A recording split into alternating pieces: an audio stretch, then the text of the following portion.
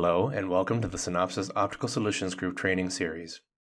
In this video, we will show how to use polarization and birefringence to model a double Glan-Taylor polarizer.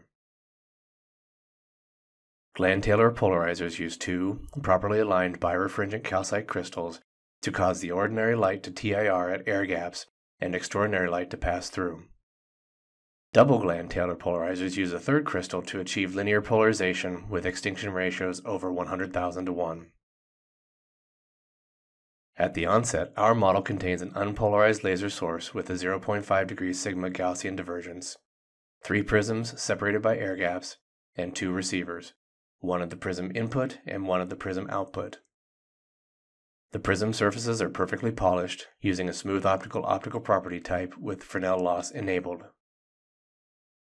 Initially, the prisms are made of shot NBK7.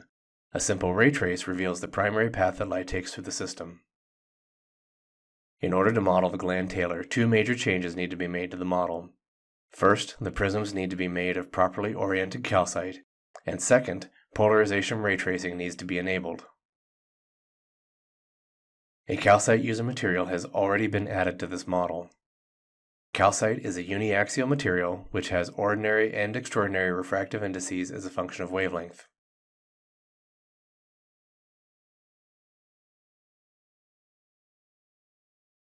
When an anisotropic material is assigned to a solid, a material orientation tab appears in the property dialog box, and a set of coordinate axes are drawn in the 3D view.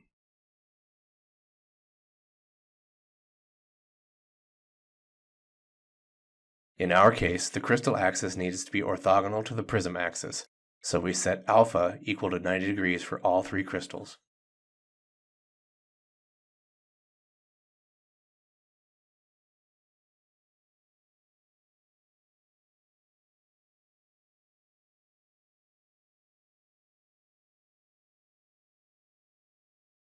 Finally, we need to enable the polarization ray trace in order to see the correct results. This setting is available in the System area of the General Preferences. The extinction of this system should be at least 100,000 to 1, so we need to ensure that the relative ray power threshold is set below that value to allow rays to propagate. We chose 1 e to the minus 10th for this analysis. Now, if we rerun the simulation, we can see that some light now TIRs at both air gaps.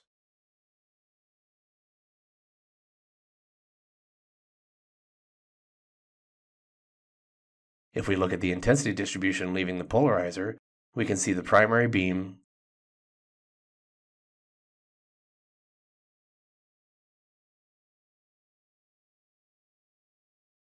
and if we view the chart with a logarithmic value axis, we can see a secondary beam. The peak of the primary beam is about 785 watts per steradian, and the peak of the secondary beam is about 1.6 milliwatts per steradian, which is about 500,000 to 1 extinction.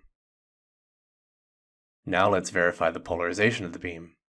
If we open the intensity polarization chart for the output receiver, you can see that the primary beam is strongly linearly polarized in the vertical orientation, and the secondary beam has an orthogonal polarization state.